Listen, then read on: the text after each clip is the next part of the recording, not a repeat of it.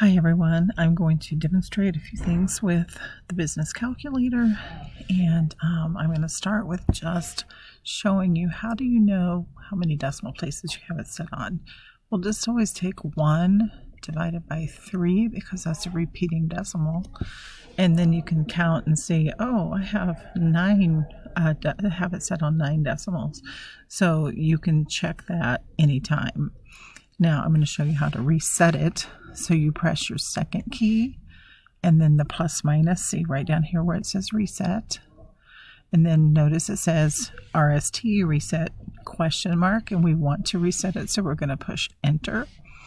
And then you'll notice that that means it's set on 2 decimal places. You can check that. Anytime you reset it, it goes back to 2. That's the factory settings. So now we want to reset it to 9.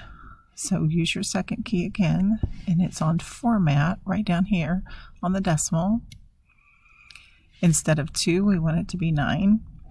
Press enter to put the 9 in. So if you want to keep the 9, you have to push your enter key. Equals and enter do not work the same way on this calculator. So now I have it set on 9 decimals. Let's check it. 1 divided by 3. I must have missed. Let me try this again. 1 divided by 3 equals. Well, anyway, you know I'm doing this with a pen here. So you can see that we have it back to 9 decimals. You can go back and forth on your with the format or by resetting. For some reason, these calculators just need to be reset from time to time. So if you feel like you're having some weird stuff going on, that would be a good idea. Reset.